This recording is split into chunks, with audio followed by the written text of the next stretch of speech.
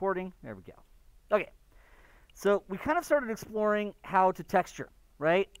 And in this case, I do want to go to my crab gear, turn the eyeball off for crab gear right there, right? That way we can focus just on the body, right? And we've already seen how we could plug in our different shader node networks and all that stuff. I want to now go to the texture paint menu here, right? So see how I can actually go to the texture paint, not menu, but workspace, right? Now you'll notice that you actually have a 2D painting space as well as a 3D painting space. We'll explore this much later on, but I'm going to kind of move, right? Remember, you can put your cursor right here, and you can kind of slide it over. I really want most of the space dedicated to just the actual 3D painting. So remember, you can always make this 2D painting window much smaller so it's largely out of the way, right? Maybe kind of give it just space so we can see the image up there. All right. So now what I want to do is I also want to change my shading type from the normal kind of flat shading, right? There's kind of the normal, not flat shading, but it's kind of like a regular shading. It just shows the straight color map without any material preview. So remember, there's wireframe, there's regular shaded, and then the one next to it that kind of looks more like the material ball. It's kind of like a ball, but it's got like a checkerboard slight look to it. If you click on that, that's material preview. That shows you your normal mapping, any other map types. Basically, it's Eevee. It's using Eevee for rendering, which is really, really cool. So we want that. We, of course, want to go down to the kind of red ball down here, right? Remember, in our properties area, we have this red ball, right? This red ball. If we click on that, it brings up the material controls. And you see how it is for crab body. So once you've got a specific material attached to an object, and that object is selected, right? For mode to select object. See the object selected up here. When you click on your material, it's going to show the crab body material. Technically, you can click on this and you see the other ones. So remember that kind of little ball pull down menu? You will see the other ones, but we want crab body, and that's what we have. Now, just like we actually plugged in a map for our UV distortion, right? The base color is right here kind of towards the top. It's kind of the one that's got like a white bar. If you click on that white bar, you can, of course, pick a specific color for the material itself. But I want to paint a texture. So instead of clicking on the bar itself, you see there's this yellow dot, right? It's yellowish dot. If you click on that, remember it brings this up. And there's a lot of options in here, but we want image texture, right? We want image texture. So I click on that. And it does become black for the moment. And remember, this is where we would click on New to create that UV grid, right? So this is actually something we've done and seen in videos before. So I'm going to click on New. And this time, though, I want to actually give this a name. So I'm going to title it. I'll call it Crab Body Color. And I want higher resolution, so I'm going to go and do like a 2048. Remember, this is going to show up on both sides, right? We sacrificed asymmetry to kind of make our texture the same on both sides, and that way this 2048 will actually act and look like a 4096. I also want to make sure to pick a color here, so I can click on color. And right now it's set to black, so you can actually see the little slider here from black to kind of white. I can click on the middle there, and now you see we get the full color spectrum. And I can easily just kind of pick maybe a greenish color, whatever crab color you want, but I'll go with green. Maybe a slightly darker green. So remember, this will pick your color, but this also kind of picks your lightness for the texture, right? And we want generated type blank, right? Because we're just creating a color texture. So I'll hit OK. And now you can see we've got our actual color texture here. I would probably make sure that it's also the texture active over here. Right? So you see if I kind of pull this over, we can kind of see a little bit more of what's going on here. And I can just click on that, right? And eventually when this catches up, should show up, there should be crab body color right there. And then you can see the color here. So make sure here, usually I kind of like to have it on. But also, if and when we go to paint mode, right, which is 8, right? The quick key 5 is for sculpting, right? 8 is for texture painting. In fact, if you go right here, you see we can click on the texture paint. You see there's texture paint mode 8. So we're actually already in texture paint mode. What I could do now that I've got a texture plugged in is I can go to that wrench and screwdriver up here, the right, and they're at the very top. And you'll notice here it's not actually seeing all of our map types, right? So it's probably not a bad idea to make sure that I have this image saved. So I go to Image, Save, right? We can even save as to give it a proper name. Body color BNG. There we go. And then you'll see it here. So usually when you first create that texture, you'll probably need to go to Image here and go to Save or Save As to give it a name that you want, just so that it's properly saved in here. Now, if you go to File, you'll see there is an area called External Data. And you see I've got it checked on to automatically pack into Blender File. That means when I start to save my Blender file, this texture will be in there. That does mean you do have to save the image periodically as you're working, right? Image, save, right? Alt-S is the quick key for it. So those are some of those little things you need to do. But once you've saved this image, you'll see it actually in the white screwdriver wrench, you'll see it actually shows up here. So you can actually switch between your different maps here. In this case, I only have two, the normal map and the body color. You also see that you have your controls down here for color paint, right? And you see there's kind of this white bar right here. If I click on that, it brings this up so I can pick a color. But you also see there's an eyedropper, right? There's an eyedropper. And I can just kind of sample that green. And now what I could do is I could always just turn the kind of little white bar here at the side up, right? So you see there's kind of this little bar right here at the side that kind of goes from white to black. If you drag that up, it lightens the color, but I could also just move this color a little more towards the center to make that green kind of a more light green.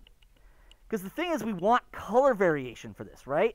And oftentimes you kind of have the lighter colors on the bellies of animals and creatures, right?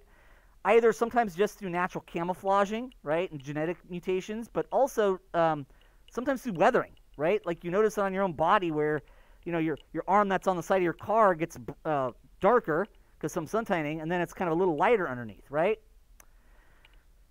So these are some of those little things that you have to kind of look out for, and we're going to keep reviewing these and do more lectures on them, of course. By default, the draw brush is on right up here. So you see we kind of have our major brushes right here. Draw brush is what we want. I don't want the strength to be this high, though. And I usually don't need the pressure sensitive on for right now. If you have a Wacom tablet, that is very cool and useful. But since I'm doing this with the mouse at school here, right, you know, I'm going to have that off. But I do want the strength a lot lower because I want this to be subtle. I want to be able to paint a little bit and then paint a little more to kind of build it up, right? It's better to put on a little too, not enough, and then be able to add more to it than to take away, right? It's always better to kind of add than subtract often. The other thing we need to be aware of is that fall off is way over here, and this, of course, applies to your sculpting tools as well.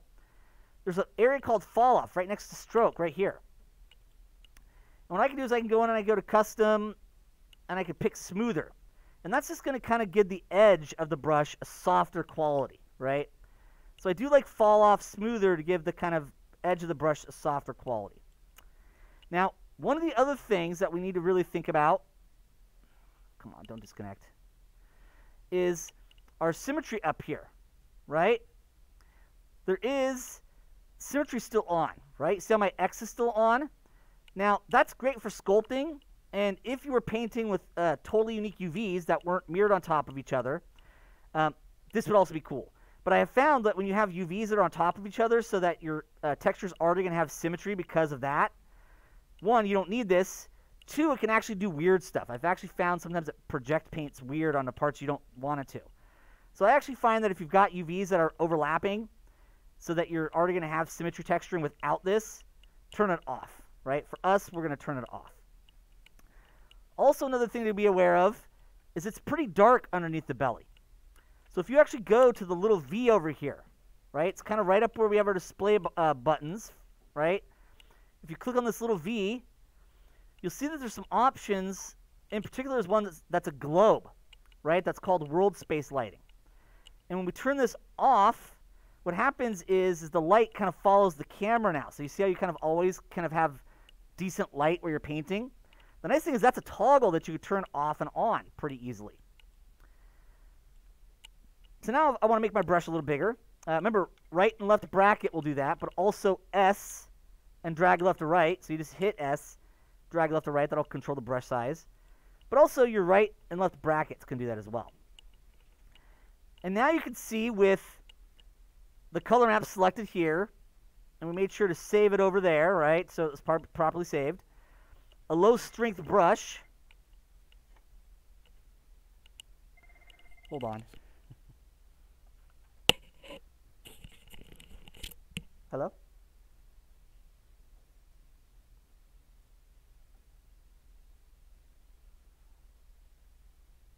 I do.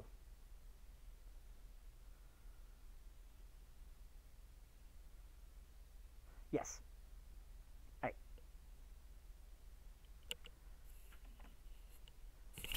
All right, Xander, you need to go to J5 with your device and your charger. Yeah. All right. Sorry for the interruption. All right. So just some of these preliminary things we need to kind of do to start to set this up. Obviously, like I've told you guys before, BPainter is not a free add-on, but it definitely gives you a great layer system that makes some of this process a bit easier.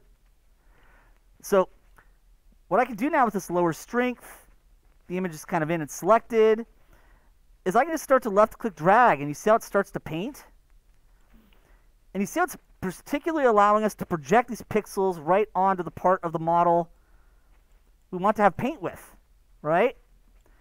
And so what we can easily do is just go in here, and you see how I can kind of slowly build it up? And I can just kind of give the body, the bottom here, a bit of a softer color. If I want, I could fade this a little bit into here as well. And once again, remember that if I go to Edit Preferences, right? Navigation, I've got that orbit around selection on right here, right? And you notice as I paint, it's kind of setting the focus of my camera rotation on the area I'm painting. And that is super, super cool, right?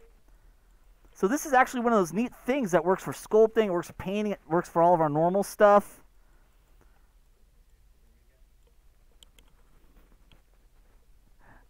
So what we could do is we could just kind of paint in here and slowly kind of build it up. You do want to be careful the view you're painting from, right? Because it is projecting on there, so you might get some slight weird issues like that sometimes. That's just part of the nature of projection, right? Because it's painting from the camera itself onto the model. But you see that's also really cool that it's painting from the camera right onto the model. So you just kind of rotate around and paint, and you see how it's easier to just kind of build up as you go? So it's always better to kind of start with a low strength, and then you paint more and more on there to slowly build it up. And see how we can kind of have it fade a little bit too, so it's a little bit more of a subtle transition to different parts.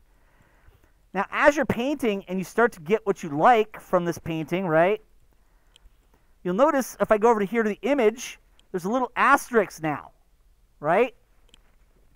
If I click on that, I can go to save, and it just saves that.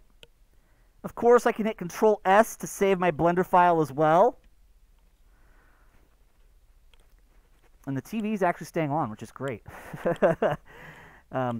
Maybe it'll work well for us again for a while until we have a better solution.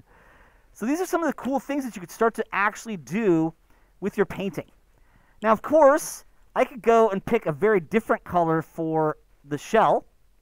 So if I wanted to, remember, we're using the wrench and screwdriver here, right? And it's at the very top, the white wrench and the screwdriver, because it kind of shows us our brush painting stuff, our textures that we can paint. I'm going to go down here. I'm going to pick a kind of brownish color, right? Kind of go right into kind of more of that. Darken it, right? Remember, there is the color picker here, right? But there's also this kind of little white to black bar on the side that's kind of your darkness or lightness value for it. So I get a darker color there. Now at this point, I want the strength to be heavy. So I'm going to go to 100. And then you'll see I can just kind of start to paint a very different colored shell on here. So you see how strength kind of definitely has an effect on what you want to do? But you can also see one of the really, really cool things is that we're painting color on a model where we want the color to go, right? And you see how it's actually painting into our 2D texture here? So this is actually very, very cool. Now, there is a really neat feature that I want to show you guys. I'm just kind of showing you guys that you can manually paint this as well. But believe it or not, and I'm going to save that really quick. Remember, image save, and there it went disconnect, of course. All right, let me see if I can disconnect and reconnect. Try this one more time. Hopefully we can get at least another minute out to show this other thing. See if it works for us. Okay. So at least it's back up. Let's see if it's going to... Okay. Seems to be working, so let's hope that we can get at least another minute or two out of this. One of the things that you can actually do with Blender is I can go to 3. Actually, in this case, I'm going to go to 2 for edge mode, right? 2 for edge mode. Although, in this case, because I do have a seam here, right? See how I created a marked seam here? Believe it or not, if I go to 3 for face mode and I select a face, and then I do select linked, right? It actually selects linked based just on that island, which is kind of neat. But if I wanted it maybe to not quite go to here, but maybe here, if I go to 2 for edge mode, right? Remember 2 for edge mode, I could double left click to select that edge loop, right? So remember, double left click to select that edge loop. There is a tool in the select menu, select loops, select loop inner region, right? Select loops, select loop inner region, and what it does is it selects the less amount of polygons, right? The least amount of polygons on the side of an edge loop. So you see how this will actually select just those polygons? So you get some really, really cool selection tools in Blender. And if I hit 8 again, right? 8 is the quick key for texture paint, 8. I can go there, and I can actually turn on, right up here next to texture paint. You see how there's kind of what looks like a polygon selection method? It's right here. It's kind of in the between view and texture paint. If I click this on, this is called paint mask. And you notice how all of a sudden the rest of the model's grayed out except for that selection? So you do need to go to 3 and have some faces selected, right? Whichever way you get them selected.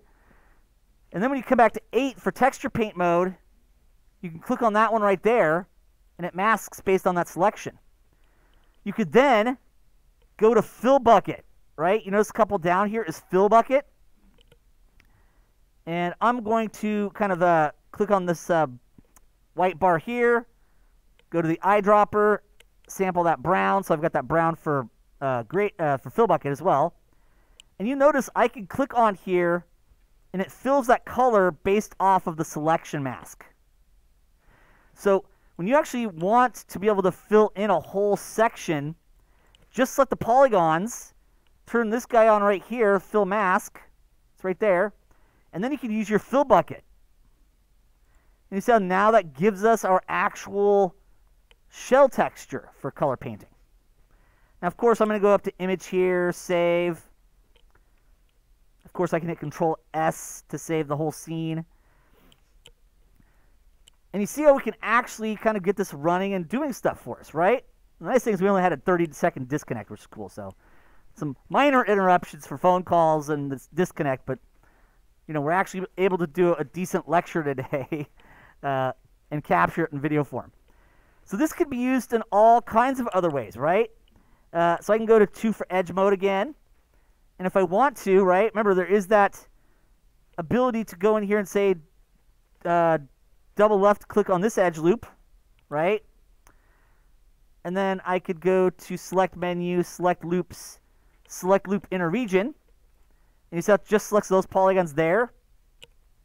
I can go to 3 for face mode. Technically it'll work for edge mode though too, but just on the safe side. 8 for texture paint mode, right? Although remember that is right here. There's that pull down menu. You see there's a quick key 8 for it. And there's that little kind of box right next to texture paint. That's mask. And since my fill bucket's still on, and I've already got the color I like, and I can make it a darker color for the claws, right? Remember, you can take the color you already have, and there's this little slider on the side that you could slide down to make it darker or lighter, right? It's kind of that white to gray, white on the top, kind of gray to black on the bottom. And I could fill that. I could then go back to 2 for edge mode, go to the other side, double left click on that edge loop, select loops, select loop inner region. This is actually a useful tool. I actually have my own quick key marked for it, right? It doesn't have a default one. Z is not the default one. I made that one for it because I use it a lot. Select loop inner region, right? And it kind of selects the side of the edge loop that has less polygons. So it's great for selecting whole limbs. 3 for face mode, 8 for texture paint. Mask is still on, so I just go in there and add that, right? So you can leave mask on and then make your different selections and then fill bucket with that mask. So that's kind of neat. Of course, we can turn that off. And I could easily go back to regular painting. So I go back to my draw brush. If I want, I can click on this, grab the color picker, kind of sample that. I can just manually do a little bit of painting here, right? So you could always just manually paint the rest of it, but that can allow you to do a big fill for most of what you want here. And then we can just kind of manually go in and kind of do the rest where we need a little more control, right? Remember, you can make your brush size smaller with the left and right bracket keys. And you see how that fill can be a great way to fill most of it and then say, hey, these are the areas where I want to get in and be more precise, right? So fill's great for doing large chunks of it, but there's often still going to be kind of an area where you need to get in and do a little bit of manual painting, right? Because these we want to kind of have their own precision at the pixel level, right? This is what this painting allows us to do, paint at the level of pixels. So I could say, hey, I'm going to have it be this color here, this color there. And you see how now we have kind of a nice little bit of extra claw there? So very, very cool how we can actually do that. I'm going to go over here and kind of do the same thing. And I'm going to keep showing this, right? We're going to use some more fill bucket and masking on some other parts as we go, because they're darn useful and quite cool, right? But we can also see that sometimes it's as simple as just getting in here and kind of doing our normal painting. And you notice how all of this stuff can just be done with normal painting? It's just that fill bucket is pretty cool at doing this. Now you see how it's kind of a little bit too much there, right? You can kind of see how it went a little over, kind of right there. Remember, you can always go back to click on this, and it gives you the eyedropper, and I could sample this green, and then we can kind of come in here and just paint that back out, right? And now you can see we've got this kind of nice little kind of different coloring on the bottom here, a bit of a different coloring on the shell, right? We've got some nice kind of lower color painting right here. Yep. So I'm just going to go to Image, Save. Remember, there's a quick key for it, Alt-S. And then, of course, I can hit Control-S for the regular Blender save. And remember, in File, I've got external data set to automatically pack, so this texture file is in the Blender file. So if you move your Blender file to a different computer or whatever, all the texture stuff will still be in there. All right. I feel like that's a great place to stop this recording.